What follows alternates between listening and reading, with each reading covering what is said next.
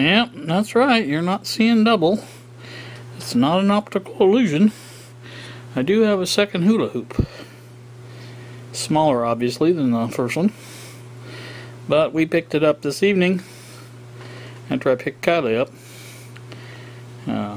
This is going to be my other attempt at this. I don't know how much difference the size difference is going to make, but that'll be another interesting aspect of designing, or not designing, but trying this out. So we get to see maybe, you know, how that affects performance and stuff like that. So just wanted to start this off with the hula hoops, and we'll go on from here.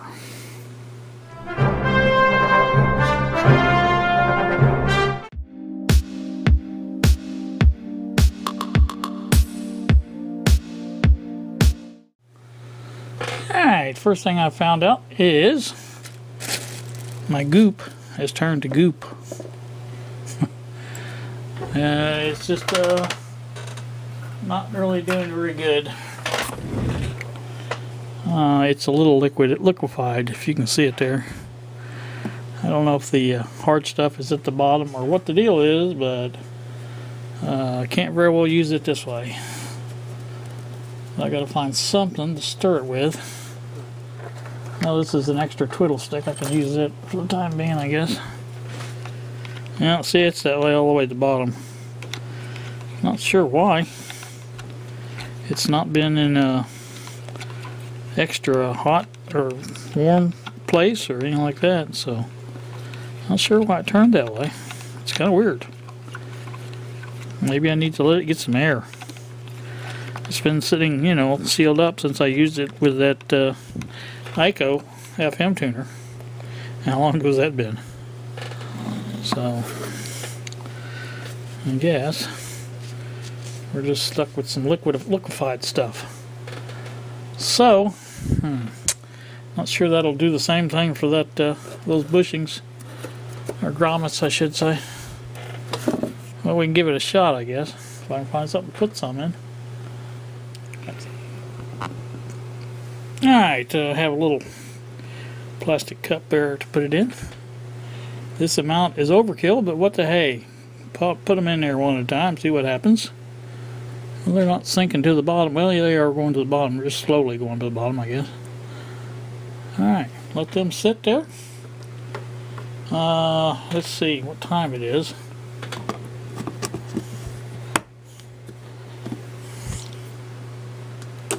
On Monday. I'm thinking 24 hours ought to be fine.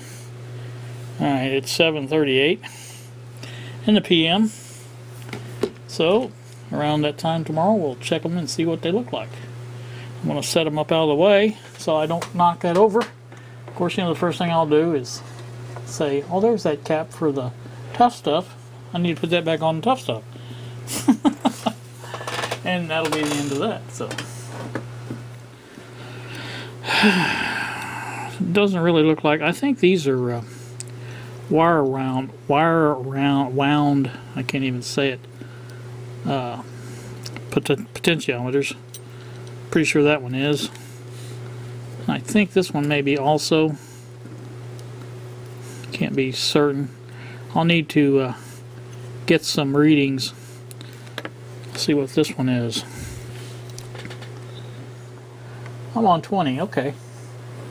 20K, yeah, it's 10K, alright, that's good.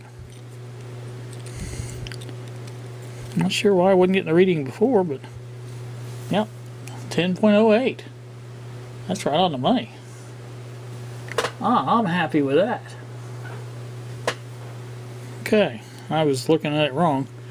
So it's 10.08. This one's perfect.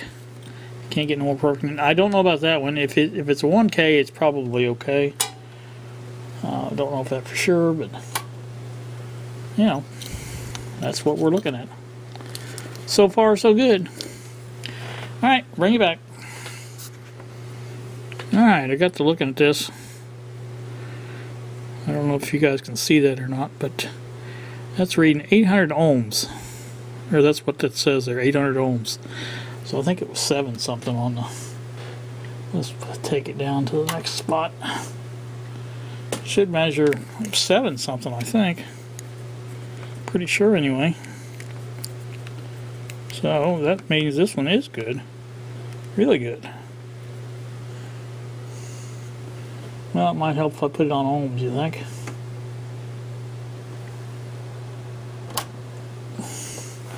Alright, 8.92. Or 8.892, I should say. So it's 892 ohms. That's not bad. That will work. That will work indeed. So our pots are good on the C3. Have nothing to worry about there. And that's a good thing. So, let's go back to this again. Alright, what we have here is our cleaned off ground lugs. Now, that one should look the cleanest because it's brand new. I was right in the middle of trying to clean one off, and my text went off and startled me, and it went on the floor. And once it goes on that floor, it's a little difficult to find, because I don't care where it comes from, it will go underneath something. It does not just stay out in the open. Never does. So anyway, that's all 5 of those cleaned off and ready to go. And I will be putting those into the goodie bag and move on to the next item. Alright, there we go with the pots all cleaned up. That's the 3 on this one here. This is the 10K. It's fine and dandy.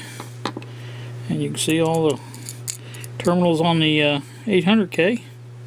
Also cleaned on the switches. Looking good, looking good. Now these, I noticed, were not soldered very good. A lot of the wire, when I went to use the clippers on it, it would just pull off. So, not sure if that was something to do with this type of metal that it's soldered to or what, but you got to remember to get that solder back on good when I do that. So there's another couple things for the baggie. Alright, well, we have the terminal strips all cleaned up now. There's a little one. Looks pretty good, all the wires off of it. That's the main thing. There's another one. And there's our even bigger one.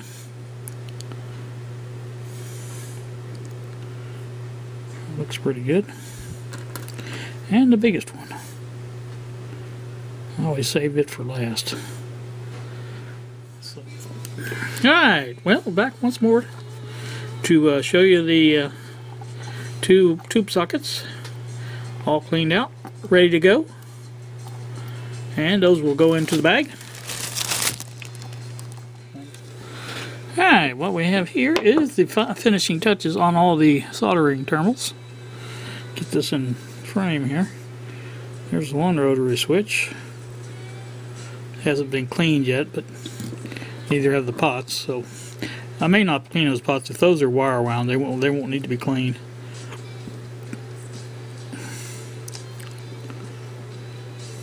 So there's the both of the solder or the switch terminals are clean too. That completes the cleaning process. Put these back in the bag. So now all of the parts needed to do the C3 have been cleaned of solder, and it's just a matter of now going through and checking the parts and get some new resistors out and putting them in the parts list or bag or whatever you want to call it. Thinking about this transformer. I may try some alcohol on it, see if that cleans it up a little bit. Not going to do a lot to it. Looks pretty good, other than, you know, being a little dirty. So, alright, well, like I said, that's that. I think the chassis, probably just use some of the tough stuff on it, clean it up a little bit. That'll be about it for it. So, I haven't worked on the faceplate yet. I have to do that with that. So, you guys have a pleasant evening. It's going on 11:30 here. I'm up again late, so I wanted to get this knocked out. Like I said, here's our bag of parts.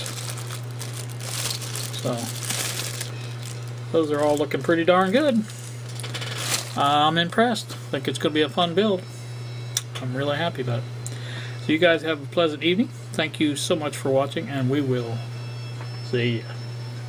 That's all, folks.